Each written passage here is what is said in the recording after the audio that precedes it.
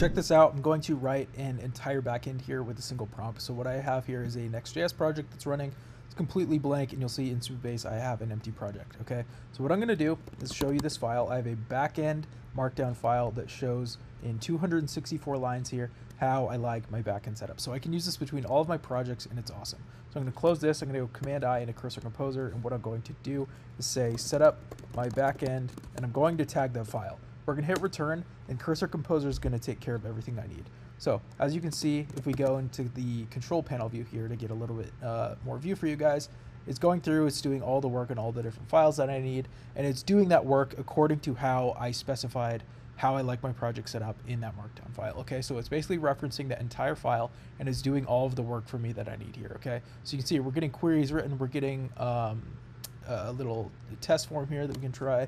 We're getting all these different things. Okay, so what I'm going to do here is I'm going to hit accept. There's a few things I need to do here, so I actually do need to install the packages, of course, and then we're going to actually need to make sure that we migrate our database so that actually gets applied to our Supabase project. But you can see we got the exact scripts that we're going to need for that right here. So this is a very easy step here. So you can see we just migrated that, or we generated the migration rather. So if I go into the DB file here, you'll see we have that SQL migration to awesome creates a table, and it applied that successfully to our Supabase project. So if we go back in here, you should now see that we have a example table. So what we should be able to do now is if we refresh our app, we should hopefully, it looks like examples table is not defined. It looks like maybe we got a little bit of an error here.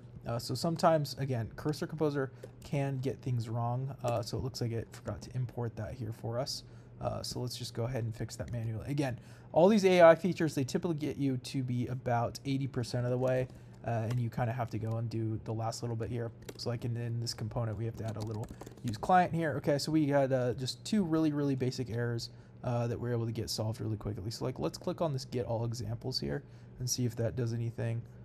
It's looking like it should, well, I suppose we're not going to actually have an example here. So what we can do here, we can go back into Composer view here and say, in the page, add a test form so we can test creation. Okay, we want to make sure that this is all actually hooked up in the UI. And all we have to do is just jump right back into that Composer session and ask for what we need here, and it's going to go ahead and handle that. So let's go ahead and do that. We're going to go ahead and save as opposed to accept. So I do, my name is McKay. We'll say my age is, we're going to say I'm 567, and I'm going to say my email is I'm awesome at awesome.com. Okay, so let's see if this creates. Okay, I click the button. Let's go into our database. Looks like it's working. Awesome. And then if I hit get all examples, we should hopefully be logging examples, which I'm going to have to open up my developer tools, but it looks like we did, in fact, get a retrieval here that's logging all this successfully, and we're getting an array back with that data. Okay, awesome. So literally in like 2 minutes using Cursor Composer, I was able to set up my entire backend and get that entire thing connected.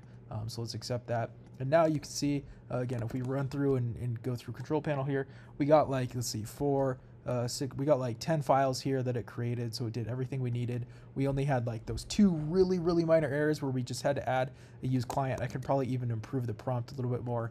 I could probably just fix this import issue as well in the prompt. So again, the quality of your outputs are largely going to depend on the quality of your inputs, and because if I don't go to command view, I go to setup view here.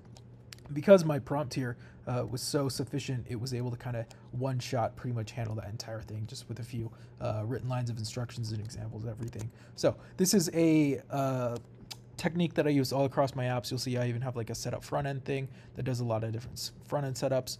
So I've posted a couple times about using reusable prompt files with Markdown to be able to do those tasks. And so anytime I'm like starting a new project or I need to implement something, that's usually the format I use. I usually try and build out a prompt. So it's really great for usable tasks, can handle a lot of complexity, and that is how you can add a backend to your project in a single prompt.